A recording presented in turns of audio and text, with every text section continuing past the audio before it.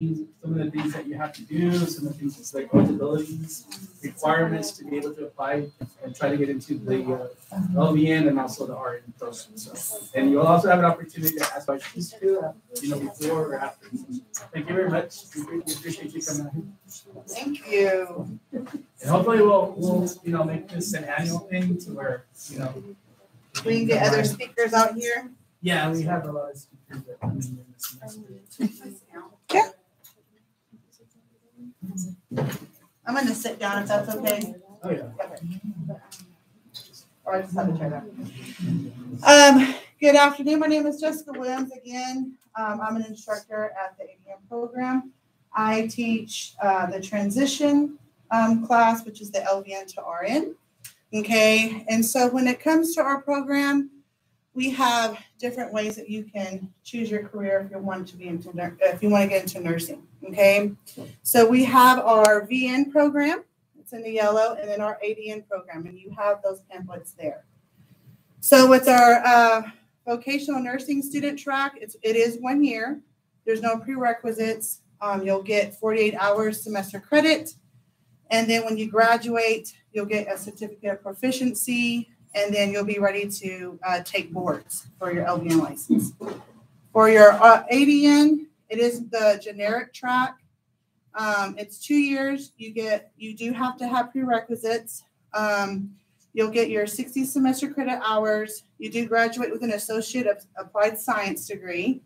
And then you'll be RN board ready. And then, of course, with that, you'll have your RN license. So our biggest motto is one and done. Okay. So one and done means we want you to get in there, get the work done, and pass that first time. Okay. And so that's the model that we want to put onto you going into your A&P classes and your science classes, because we look at those to get you in there, because we go off a score sheet and we look at those. We see how many times you've taken it. We see if you get to ABC, those types of things. So you want to make sure that you get in there, you get it done, you do it good the first time, okay?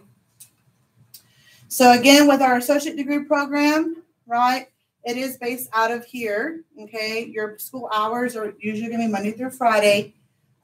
Typically, it depends on what semester you're in, but like first semester, they have clinicals, Tuesday, Wednesdays?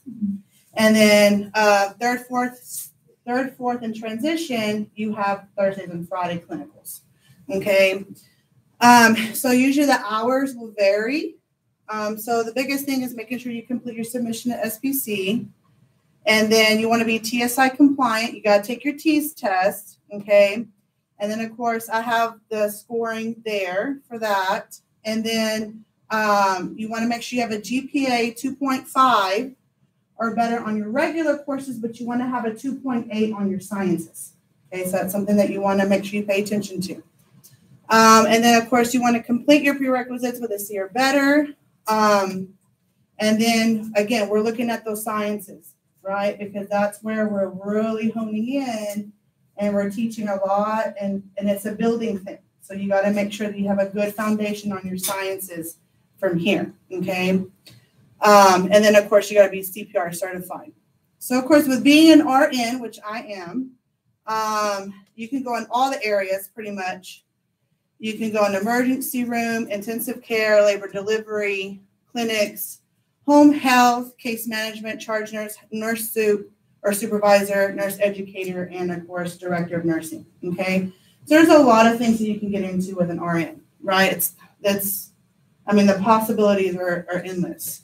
And then for the VN program, we do have a campus out of Levelland, Plainview, and Reese, which is based out of Lubbock. The school hours are Monday through Friday. Again, the hours vary, but the requirements is a high school diploma or GED, your TEAS test, TSI compliant, a 2.0 grade point average, and your CPR certification. So VN is just a little bit different, okay, qualifications.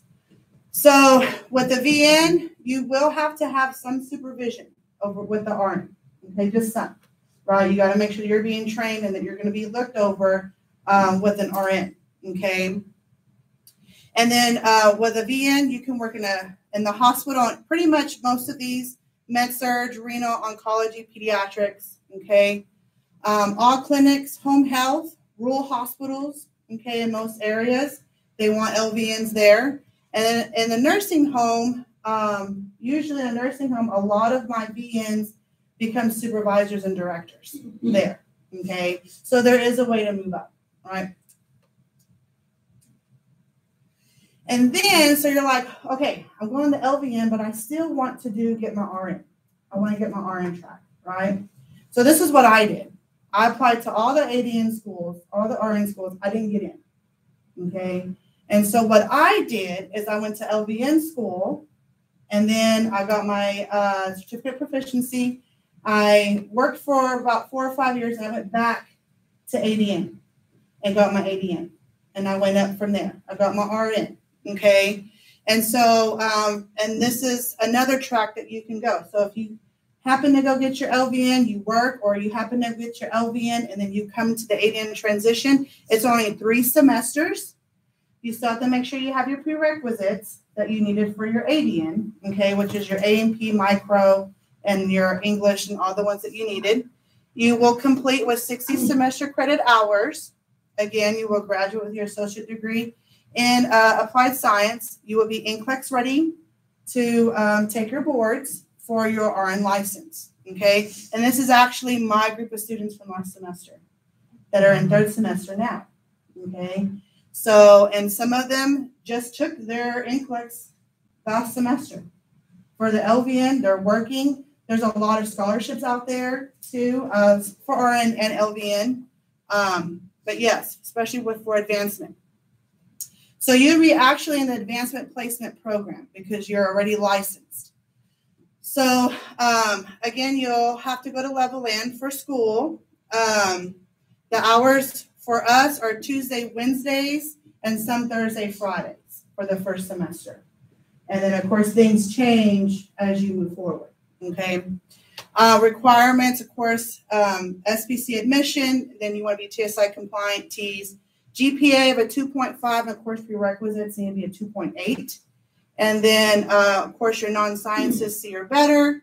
And then either already attain your LVN license, or you already have it, or you have to at least get it within 6 months of being in the course, okay, starting. So if you look at this, if you look at this here, there's plenty of ways to get there, right? But all of it will lead to success, okay?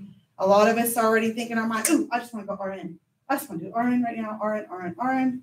But sometimes life happens, right? And you can't get there as fast as you want. But however you get there, progression, however you progress and whatever you do, and you keep in mind that I want to do the best and I want to get here, there's a way to get there. You probably won't get it the first time, the second, but you can at least get it the 3rd, okay? With whatever track you want to obviously take, okay? So there's, our school is the only one that has LVN. So, but there are other RN courses out there, but we highly suggest to come to ours, of course, because, we have changed a lot of our curriculum to make things better. And we want to make a good nurse out there because someday y'all are going to be taking care of us. You know what I mean? I try not to giggle, but it's one of those things, right? So I want to make sure I feed into somebody who I know is going to be a quality nurse and who's willing to take responsibility and know that you're going to be taking care of a human life, okay? And realize that now, taking your English and your A&Ps and your micros. Make sure you focus on that now to have that strong foundation. So as you move up, you have it there and you have that knowledge, okay? So this is just a little, I don't know how to push, this is a movie. Oh, it's a movie? Yeah. What is this on here? Oh, this is another thing. Yeah, we'll have to push it from there. Oh, there it is. There you go. Does it have speakers? I know I'm very. It's really.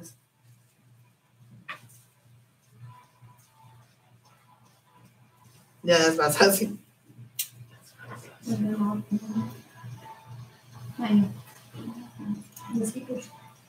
These?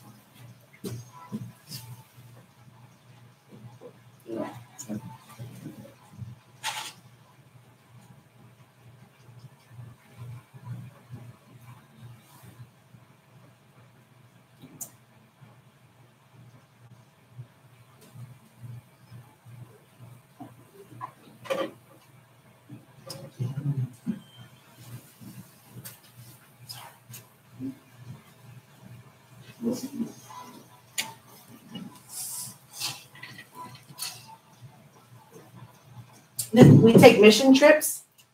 So when you are a part of us, you can be a part of the NSA, which is the National Student or Nursing Student Association. And we take trips. We did a mission trip last semester to El Paso, and we had an open clinic there. We also do Dream Center, where we do health checks there. We're starting to develop more outreach. We're doing a blood drive soon. And then we'll also want to do a bone marrow drive as well.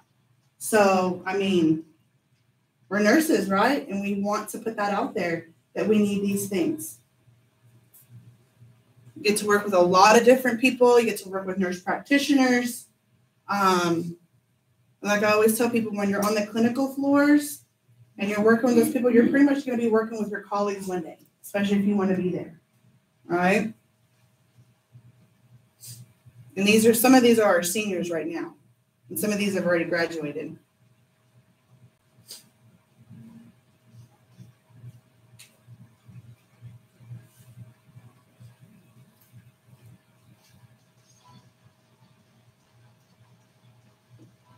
You're going to learn a lot of skills, how to do pumps, how to put Foley's, how to put IVs, okay? Right now, we're still allowed to stick each other. So that's what we do. I had a student stick me last week. It's great. Good stuff. But it's all for learning, okay?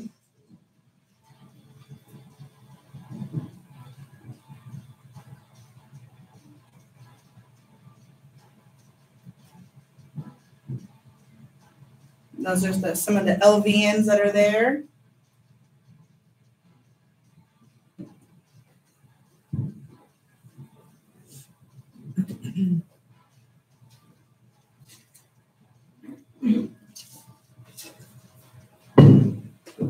We do simulation. That's our mannequin. So we do a lot of simulation. We want to make sure that you can take care of a mannequin before we get you out there in the real world taking care of people.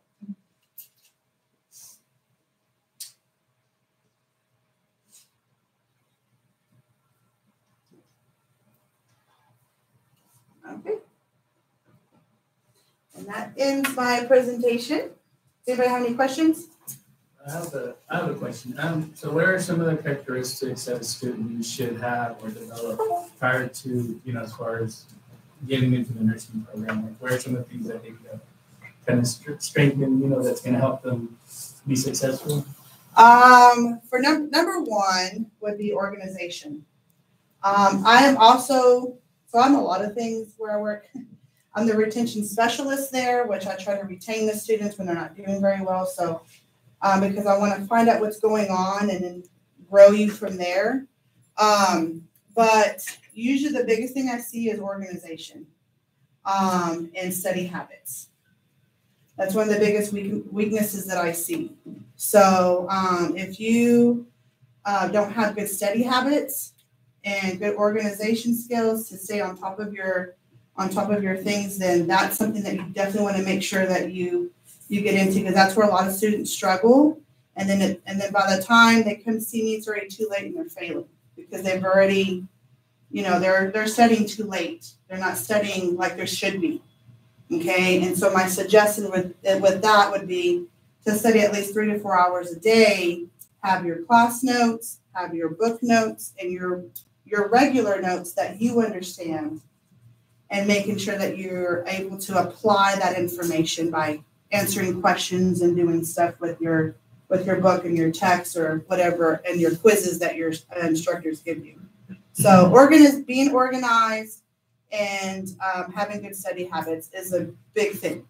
If you don't have that, you better get it, because it's hard, because your first semester you have 5 classes. So yeah. Is that for LVN or RN? For both. For both. Yes. Sorry. Yeah, it's for both. So If you come in as to do the LVN and then you work as an LVN, so when you come back, you got to take the sciences and everything all over again. no, the sciences on there, they're good for 5 years. 5 years. Yes. Yeah. But we don't want it to go past 5, because you forget what you don't use. And that's what I did. I took all my classes for RN, and then when I wasn't able to get into the RN program, I just went straight to the LVN. And then before my courses, my classes were expired, I went ahead and signed up and I got into this program, the ADN transition program. So a lot of the people I work with are the ones that taught me.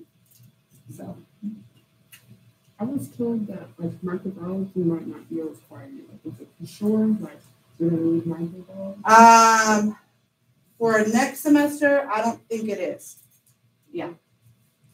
But I would definitely want to make sure. Oh, and another thing too, I kind of wanted to teach y'all, because if you go on the website here, okay, you go to degrees, explore programs, you go to health sciences, you pick either one, whichever one you want, okay? And then you just say, we're just gonna pick this one here. Okay, so everything is on here. So of course, you definitely wanna make sure you're reading through everything. But like the application and testing requirements, everything is on here for you to follow, okay? So you don't have to come to our office to go get it. If you want to come and visit, that's fine. We love it. We love visitors, okay, and questions. But if you want to go ahead and get your application from here, everything's already on here for you. And it has a list of all the things that you need. And then, of course, it goes into all your different semesters of what you would be taking, okay? And then if you did the LVN track and then you go LVN to RN, you have all your stuff here as well. But yeah, see that very first semester, there's a lot going on. 1, 2, 3, 4, 5.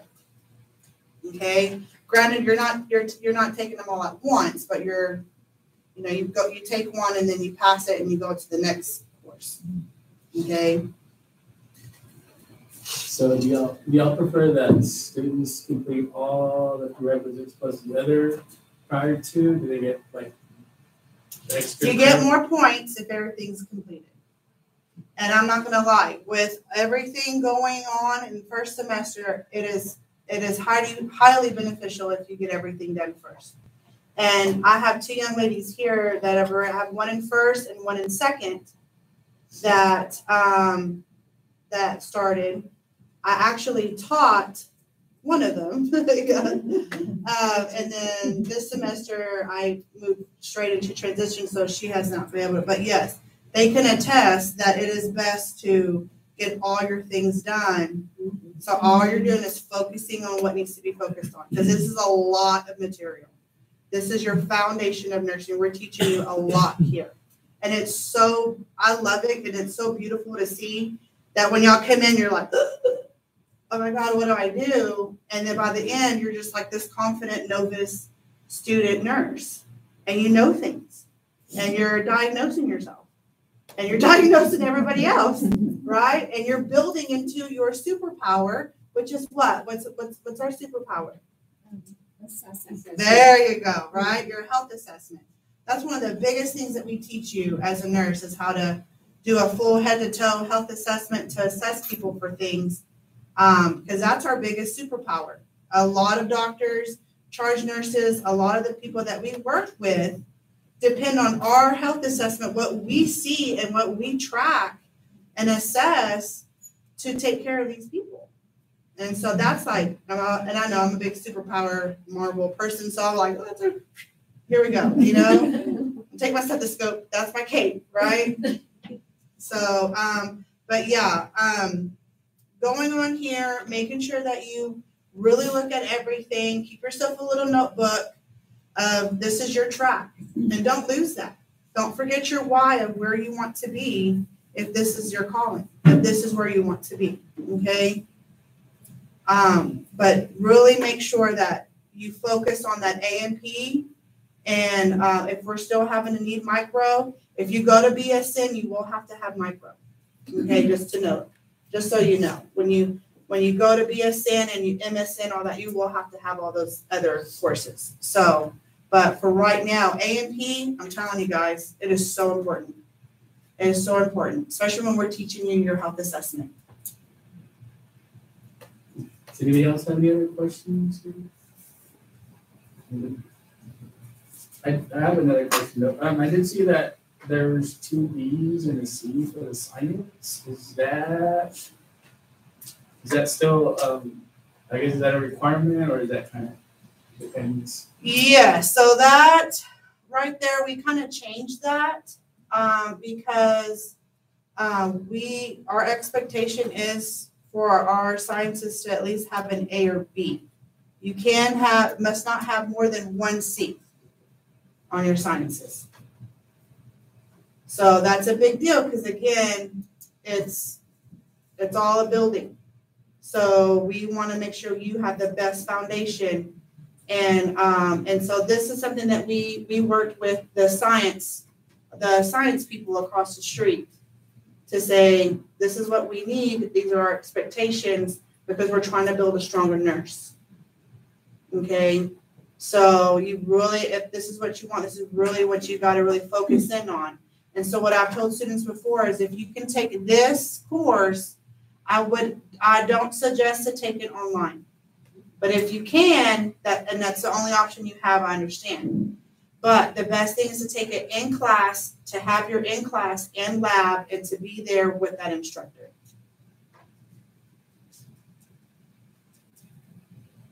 I'm just being as transparent as I can because it's a big deal. Yes, ma'am. Can I say something? Yes. On your AFP1, I had the best instructor. I struggled, but if you can take it with Dr. Carter, he is marvelous. You will learn to study. Yes. You will learn to prioritize. You will learn a lot of the skills that you will need for nursing. And actually, I took Dr. Carter too. She still scares me. But I learned so much. But I mean, it's a good scare, not a bad scare. So don't take that to heart. Okay, it was like, oh, I better study. Oh, yeah. Oh my God, I better have my notebook. I better have all my things. You know. But she really put it into me as a student as well. I know that was a lot. Yeah. But yeah, she's really, really good. All of them are over there actually, because like I said, we already had a meeting with all of them, so we're all on the same page. They know what we're looking for what we're trying to build as a nursing student. So you're in good hands, I promise you. So if students have questions, can they go visit y'all? Oh yes, yes. If for the ADM program, you can call Miss Dr. Strawn, and her number is down here. That is Jill Fowler is her secretary, but she will definitely, if you want to talk to Dr. Strawn, you can definitely talk to her. And then for the ADN program, for the LVN program, you would want to talk to Miss Steffi, Jennifer Steffi. And so if we were to go back and look at the LVN program, I know her phone number is down there, but you can call Jill Fowler, and she will definitely put you in with Dr. Strawn. So here are all the numbers here. So our director for LVN is Miss Jennifer Steffi, and then for the ADM program is Dr. Strawn, and then our dean for all of health sciences is Dr. Finley. Yes. For the teeth test, is it like, can you do multiple attempts or just like a one? Yeah, you can do one. Yes, you can do multiple attempts for teeth tests. I would say try to get the highest number that you can on those. And study, they give you a study guide. So study, making sure, my biggest thing is making sure you know where your weaknesses are and focus on your weaknesses to build them to be stronger. Because as an adult learner, whatever we were weak in when we graduated high school, it's going to carry with us if we don't pay attention to it. It's like a little baby. You know what I mean? Like if I'm weak in science and I don't build up this baby, you know what I mean? It's going to stay weak. Okay. And then it'll get you later on. And we don't want that to happen. So we want you to be strong. Any other questions? These are great questions. All right. Well, thank you very much. We appreciate Yes. Thank you. And if you can fill out your evaluation, and we're going to go ahead and do a drawing for the door, please.